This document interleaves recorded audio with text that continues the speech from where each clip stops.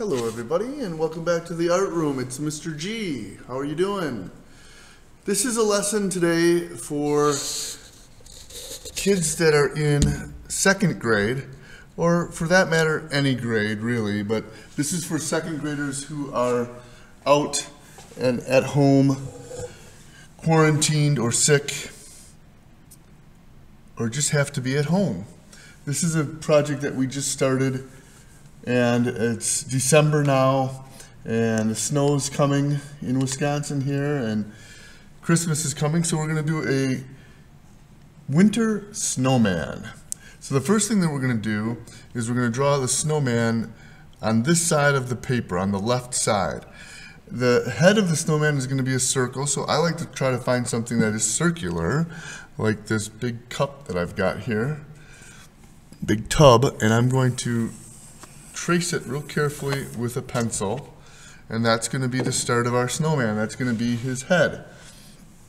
The second thing I'm going to do is, with a pencil, real lightly, I'm going to draw the nose. And the nose of a snowman is usually made out of a carrot, and that's going to be a triangular shape. So I'm going to start here, and I'm actually going to make this rounded so it looks more realistic, like a carrot. And I'm going to make this really long because we're going to put a bird on top of this snowman's nose. So there's one part of it, and then we're going to make this get narrower and narrower, and that is going to be our carrot. Once we've got the carrot where we want it, we can outline it in Sharpie like this. I might make it a little bit skinnier and a little bit longer than I did before. And if it's a little bit wavy, that's fine, because a carrot naturally is not perfect. It's not perfectly straight. It's a little bit wavy. And then we can get rid of any pencil lines that we don't need. So we're not going to need that line right there because the carrot goes in front of the head. So that just helps us to not trace any lines that we're not supposed to later. And this is one of the reasons why when we use a pencil, we use it very, very lightly, because we know we're going to have to erase eventually. Now we're going to do some eyes, and the eyes are going to be made out of buttons. So I'm going to do a large oval and maybe make it go a little bit behind the carrot there. So that's going to be one eye. And then the other one, that first one was directly above the carrot. It looks like it's on the other side of the carrot. And this one's going to be in the middle here, and it's going to be a little bit bigger just because it's a little bit closer to us with perspective. And I'm going to make these look like buttons. So I'm going to get a couple of big buttonholes and put them right in the middle, like that. If you wanted to make 4 buttonholes, you could, but I'm just going to use 2. And then I'm going to make the hat. And this is what's called a stovepipe hat. And they call it a stovepipe hat because way back in the olden days when they had wood-burning stoves, cast iron stoves, they would have a pipe coming out for the chimney, and they would be in this shape. They would look like this top of this hat, which is a stovepipe hat. I think the most famous person that wore a stovepipe hat was Abraham Lincoln. And the second most famous was probably Frosty the Snowman. So then where the circle at the top meets the brim of this cap, I'm going to draw a line that just goes straight up like this. So the hat, most of it is going to be off the paper, but now that we've got it where it is, we can erase the other lines that we don't need again, and we can go ahead and trace that line as well. I'm going to be moving along pretty fast with this because we only have so long to make a video before we run out of space as far as being able to save something and to hold your attention as well. So then I'm going to also put another line right here for the band on a hat. So this will be colored black, and that'll be colored black. I can do that real quick. I'll color this in black. If you notice how I color, I don't want to do this as fast as I can. I want to do it neatly. I usually like to color, I'll trace around the outside, and then I'll color inside using like a round circular motion technique. And that way I color it in a lot better. I don't miss any spots at all. So it's nice. Everything's going to look real well colored in. Just like that. I'll do the same thing up here as well. I'll do that later. Again, I like where these buttons are, so I'm going to make them permanent. I'm going to take my Sharpie and I'm going to trace around those lines very, very carefully. Even more carefully than when I initially drew it, because now they're permanent lines. Okay? Then I might as well do this as well. This is where the outline of the head is. And the only thing I'm missing in this snowman's head is its mouth. And its mouth is going to be made up of pieces of coal or black circles. Now I'm going to just real lightly pencil in where this mouth is going to be. And that way I can follow it when I draw the circles. So this is where the line's going to be. So I'm just going to draw these circles along that line. Looks like I'm only going to have about 4 of them. But I might end up, if I made them smaller, I would have 5 or 6 circles. And they're going to be small pieces of coal, so I'm going to go ahead and color those in with the black marker again. And that looks like a mouth. And then I can go ahead and erase, again, any of these lines that I didn't need. Alright, so there we go. One other thing that I can do with this carrot to make it look more realistic, carrots have these little lines, and I'm going to follow this curve of the end of the carrot. So this looks like it's rounded. And they've got little lines in them, and I'm just going to kind of randomly make some of those on there so it looks more like a carrot. Okay? Looks good. When I do it randomly, I don't want to do it I don't want to space it out evenly or it'll look like a ruler on there. And we're going to color this in later, but first we're going to draw where the body is. Now the body's going to be way bigger than the head. So I'm going to go, here's the left side of the paper, here's the right side, here's halfway. I'm going to go even further than halfway, and I'm going to make this round part of a circle there, and maybe a little one there as well on the other side. And usually at the neck of the snowman, you're going to put an old scarf or something. So I'm going to make a bump here at the neck area, and another one over here. And I'll make a line that comes around like this. And that's going to be a scarf. And then we'll have one part of the scarf, the end of the scarf, come up like this, just a little curl, and then this will be the end, and then we might put some little fringes coming out the end. And then the other side will go down and off the page like this. So we can trace those lines.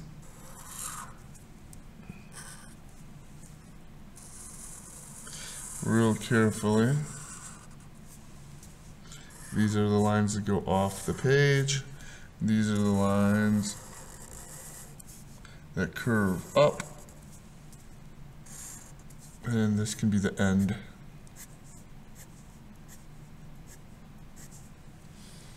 And then we can see this is right there and this right there as well. So that's the body.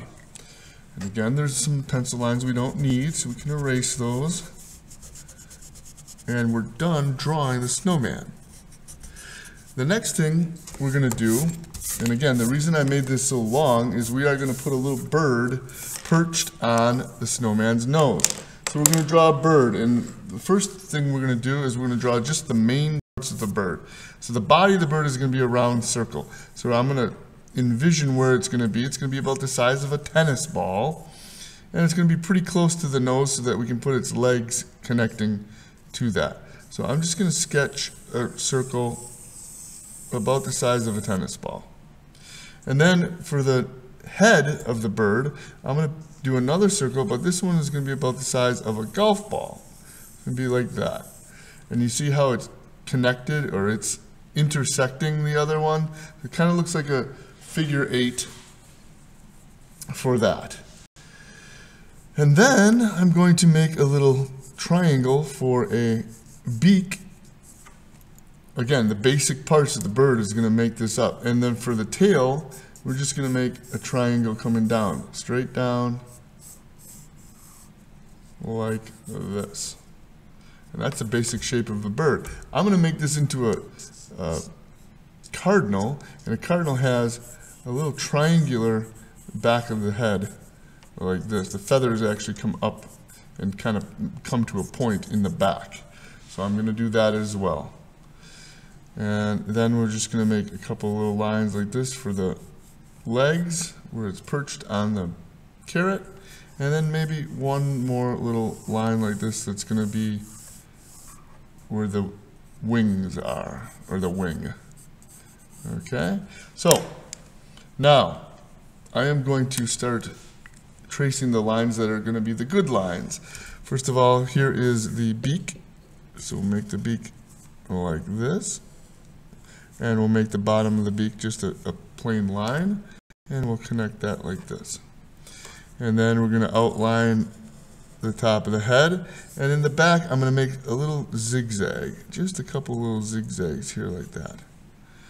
And then for the body, we're going to bring this around here like this, and then the back comes around and then it connects to that wing. And then this wing again comes around and connects to the point. And for the tail, I'm going to go ahead and make the ends kind of look like feathers.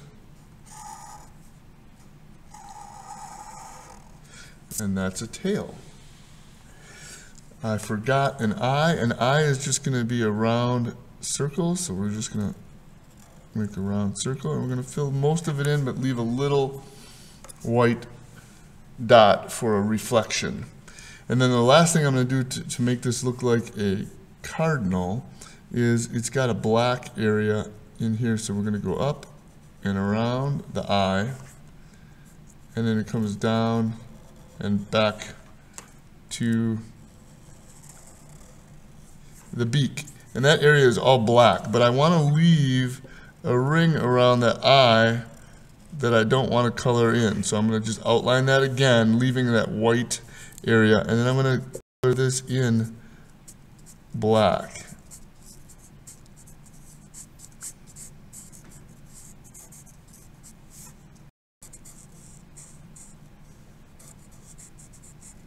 Okay. And then we'll make the feet. 1, 2, 3. Leg, 1, 2, 3. Perfect. I'm going to erase what I don't need. And then I'm going to start coloring things in. I'm going to do this as quickly as I can. I don't have the ability yet to fast forward. I just haven't gotten that technology yet. So I do have another one that I did, and I will show you the finished product of that. But I'm also going to walk you through a couple of the ways to do this. Obviously, you want to use a marker or something that makes it easy, and you just carefully trace the outside first, and then you don't have to be as neat then with the inside. You can kind of do it a little faster once you've traced the outside real neat. If you use the point of the marker and you aim that right at the line that you're trying to stay in, it makes it easier to do that. And you know what I forgot? I forgot to do some other marks. we can make a little bumpy line like this on the wing, and then you can make some more feathers coming back. And that looks a little bit more like a wing. Again, use your marker and outline real carefully, and then again when you color it in, you don't have to be as neat, but nice, easy strokes work the best. So I'll finish that later. Obviously the beak could be yellow. That would be a good color for it. The nose or the carrot should be orange. Again, you just real carefully outline that.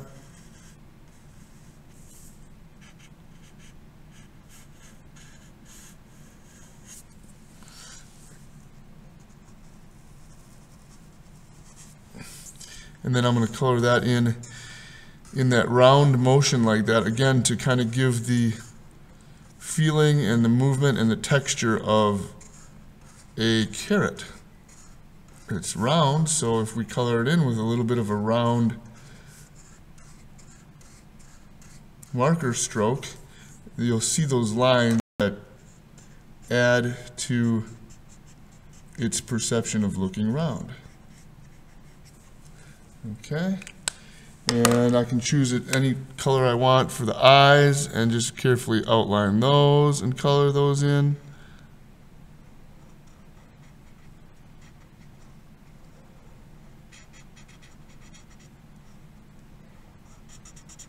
And I'll do that to both of them, but I'll just do that to one. I want to make a plaid pattern on the hat and on the scarf. So I'll show you a way to do that. Since I'm going to want to use Christmas colors, I'm going to use green for this hat band. So I'm going to outline this in light green first.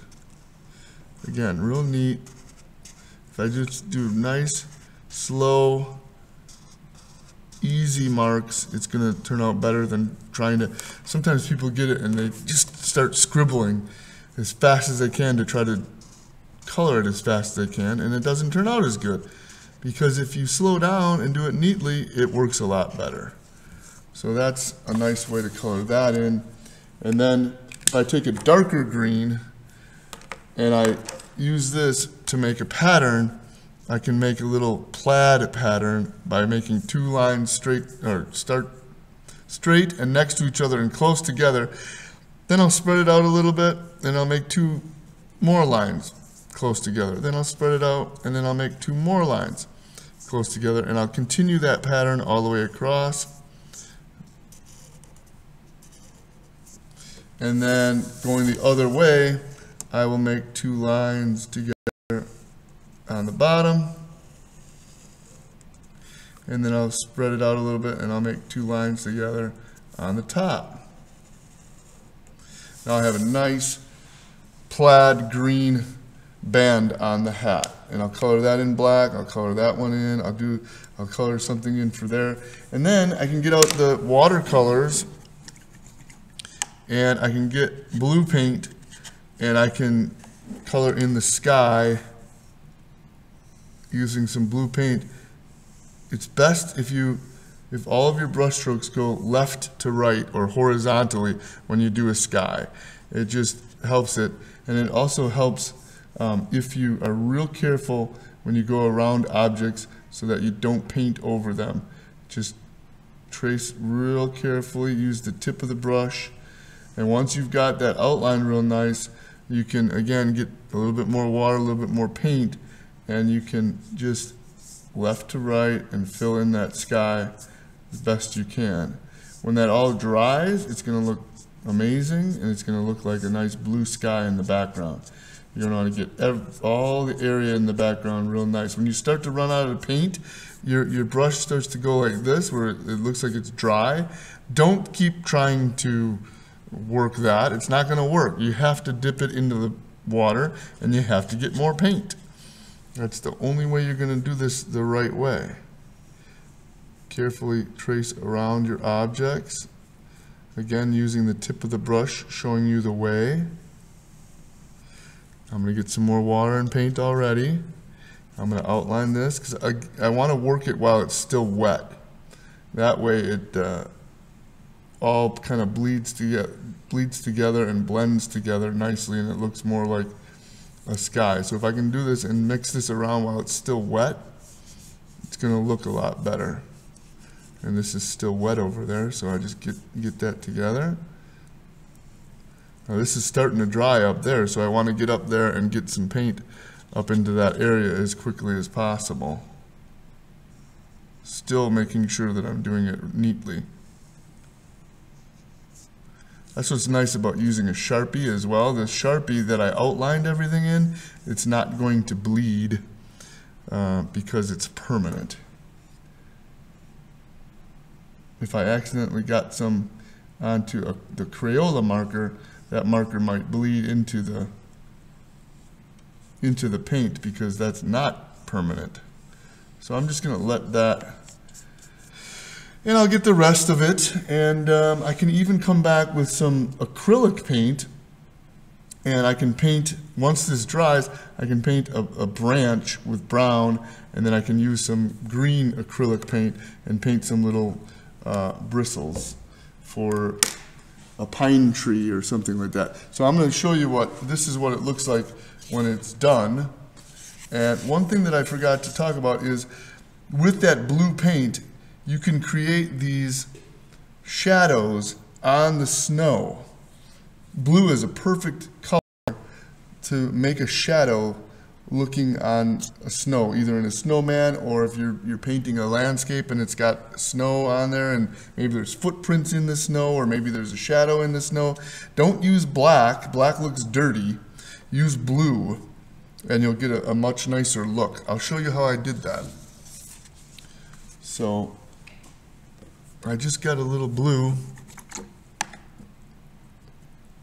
and this is going to be mostly watered down because I want it to be very light. And I just put that on the snowman, and I'm just kind of making like a little half circle, like a little crescent on the snowman. And as it gets to one point, you make it look real much smaller, and then that gives you the impression that there's a shadow on the snow. And you can do that under the scarf as well. Just one little line, one little neat line of light blue paint, and it looks like a shadow. You can do it next to the scarf down there. You can do it underneath the scarf here as well. See how that looks like a shadow? All right, well, this is our snowman project. Again, it's for second graders, but any grade level can do this. Older kids, moms, dads, whoever wants to join in, this is an awesome little project, and it makes for a great thing to put over the mantle or somewhere to display during the Christmas time or winter time. You can frame it and hang it up. It's a really great picture to create. So have fun, and we'll talk to you soon. Bye, everybody.